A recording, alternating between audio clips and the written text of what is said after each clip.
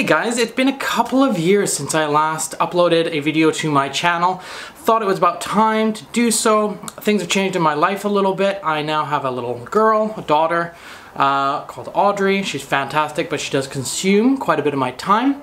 I never actually got around to documenting the end of my Caterham build, which car is now sitting behind me. I've actually had it out on the road for the last 2 seasons, and I want to get into this a little bit more. So I want to start uploading a few more videos about the Caterham, about a few other projects I have on the go, including the scooter that you probably see behind me in the background. But let me show you the Caterham. We might as well give you a quick run through of how it's been running. And I do need to warm it up. It's the middle of winter right now, middle of January, and it's time to start the engine, get some juice into that battery, and let the fluids circulate through the engine. So here you go. Actually, also another quick thing, I'm in a different house. So I was in a bit of an apartment before. I utilized my dad's shop for a lot of my projects. I'm now in a house outside of Victoria, BC, that has a garage, or at least I opened up a garage space to the house. And now I can do some of my projects here at the house, which is fantastic. And here's the car. So it is now obviously slightly different than it was before, all put together. The car is wrapped in a vinyl. It's kind of a Nardo gray, painted fenders, converted to obviously the black LED headlights. Had to cut a hole in the bonnet, which I never documented, I don't believe, for intake on the opposite side. And everything else is pretty well the same, though I did change over to some carbon rear protectors, and now we have a stroller. There's a scooter project, which I'm going to start documenting, and that is the car. But I'm going to take the hood off and show you guys what the engine installation now looks like, which it does look really good. So I'm going to pop that all off, and we'll get the car warmed up and out into the open air. So as most of you know, we did the engine swap, so it is now a 2.3 litre Duratec. I call it Cosworth because it does have a lot of Cosworth componentry in it. This is how it now sits in the engine. I'm not sure where I last left it off with you guys, but you can see I squeaked in, though it did dent just a little bit to make work, the dry sump tank, engine. We had some headers that are from a CSR car, so a slightly wider chassis car, and so, or actually, yeah, I guess it is wider chassis. I did have to make those work just a little bit, so they stick out a little proud, and I may cut those back. And then everything else does seem to work pretty well. I had to mill down the engine mounts just a smidge, and then create a hoop for the nose cone, and fiberglass that in place to get the extra height accounted for in the engine bay, so that we're not rubbing on anything. Emerald ECU is the management system that I've incorporated into the engine, and I do have the Emerald harness hooked up to this. So everything is plugged in to the original dash. There is, right there, a toggle switch for maps. It's the white thing sticking out that I need to put the actual knob on. And then there's a few things I want to do this winter, and that's just tidy things up, refresh it, actually put a couple new engine mounts in, because the old ones were the original mounts and they are a little bit cracked, at least the rubber is. I haven't given it a good full detail, the engine either, and so that's needed. And that's basically it, guys. So the car now obviously is set and running really quite well. I haven't had it to a dyno, but this spring is the plan. That is the plan, to get it on the dyno and have it tuned properly. Well, anyway, I'm going to roll it out of here and we'll start it up and let it run and get up to temperature.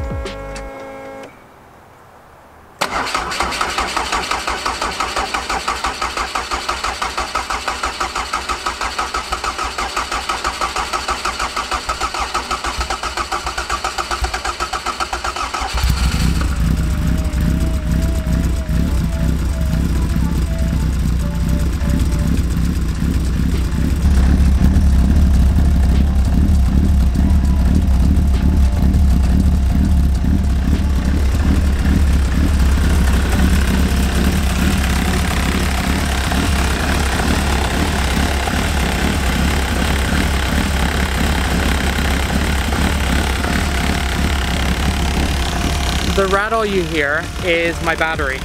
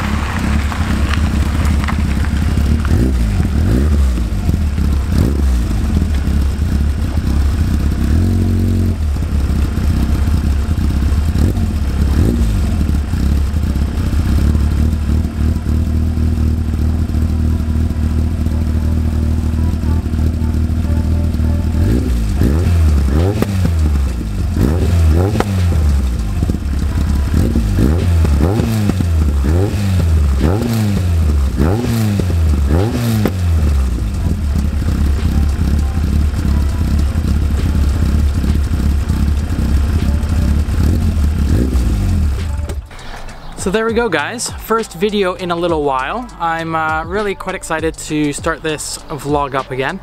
Logging obviously my exploits with this car and any other projects I have on the go. This little house that we're in, we will actually be doing a project on that too, and maybe I'll be documenting the build that happens there. But that is it for today. Thanks for watching, guys. And if you do have any questions about a conversion of a 2.3 Duratec to an old Series 3 Caterham, let me know. I'll try and answer them.